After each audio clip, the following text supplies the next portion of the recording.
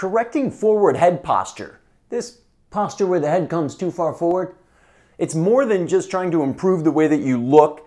It has a lot of implications for helping things such as TMJ, mid-back pain. Shoot, there's even been studies done that show that if you incorporate fixing or changing that head posture in addition to other rehab efforts, it will even help with minimizing low back pain. So there are a lot of reasons why we should correct this, but how do we correct it? Well, that's what I want to go over with you in this video.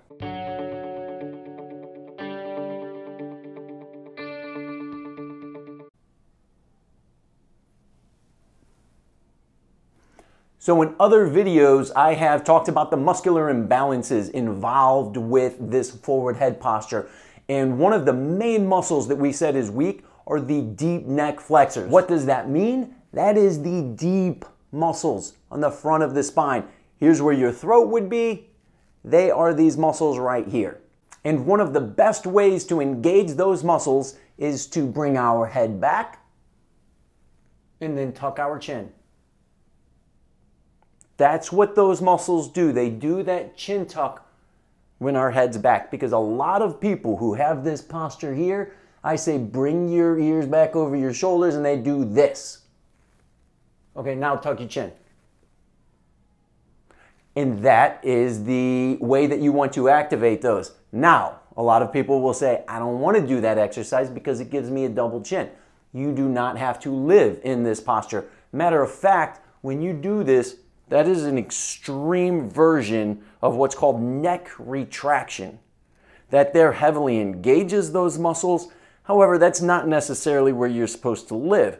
You could do this and then you back off about 20 or 30%. And that's where you're supposed to live. Now, some ways that you can even get more activation out of those muscles is once you're in that posture to apply some resistance, maybe on your forehead, maybe underneath your chin. And I'm going to show you both ways that you can do this. You bring that neck back and you would press your hands, your fingertips into your head as if you're trying to lift your chin up. Do this here, but you resist it. You keep that chin tucked. So over exaggerate. Press your hands against your forehead here.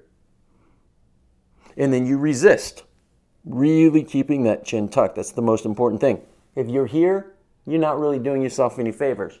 Chin tucked, resist. You could hold that for about 10 to 15 seconds at a time and maybe do between 3 and 5 sets of those. Option number 2, you could make a fist or use your thumbs, but do something where you're pressing up. Now with this one here, of course, make sure your tongue's not in between your teeth. The ideal position for the jaw at rest is lips together, but teeth slightly apart. And that's what I would recommend if you do this exercise here. So same thing, we bring that head back, tuck that chin. Now I'm gonna press upward into my jaw.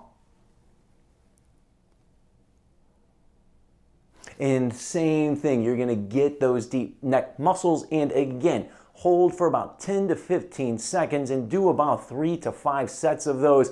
That will really help with this head posture here. Now, of course, there are other manual therapy techniques. As a chiropractor, I do some spinal manipulations, and I've got a few other stretches that I like to do. But that's a really good exercise that you could do at home. And like anything else, it's really the consistency. Doing this exercise right now, watching this video, and then never doing it again, that's not going to help you. You take this with you and do this exercise several times per day. And over the course of about 6 weeks, you'll notice a drastic improvement in your neck posture. If you got something useful out of this video, give us the thumbs up, maybe even like our page. And then, of course, if you have any questions, leave a comment below. I'd love to answer the questions.